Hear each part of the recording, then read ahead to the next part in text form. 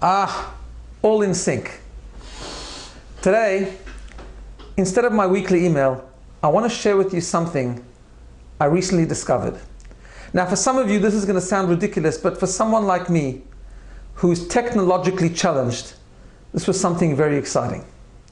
You see, until recently, the information on my various devices, like my iPhone, my iPad, my computer, were all different. The diaries were showing conflicting appointments, the documents were showing conflicting information, and everything was becoming chaotic and disorganized. Until I learned how to sync. By syncing them all together, everything now fits, they all say the same thing, and I've got the sense of calm and organization and focus in my daily schedule. And I realized that it's possible with 3 easy steps. Step 1 is I needed to be willing to learn a bit of technology that I wasn't used to. I realized it's not that hard, it's not that difficult, you just need to want to do it. Step 2, you need to find the app, the program that works for you, that's user-friendly.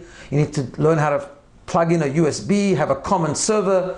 All these things are very easy to use and very easy to access. You just need to get the right one. And step 3 is just to press the sync button, to click on that right button and make it happen. You see, life's a bit like that as well.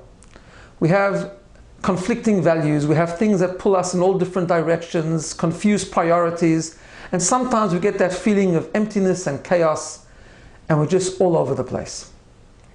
But in Jewish tradition, there's one thing that brings a sense of calm and focus and gives us direction, and that is Jewish learning, Jewish study. Our sages tell us that the Torah was given to bring peace and inner harmony to the person. By studying, by absorbing new perspectives, new attitudes, sense of values, we're able to bring focus and direction into our lives, bring a sense of inner calmness, and bring all the various conflicting components of our daily experience into sync. Next week, BINA Term 1 2013 begins.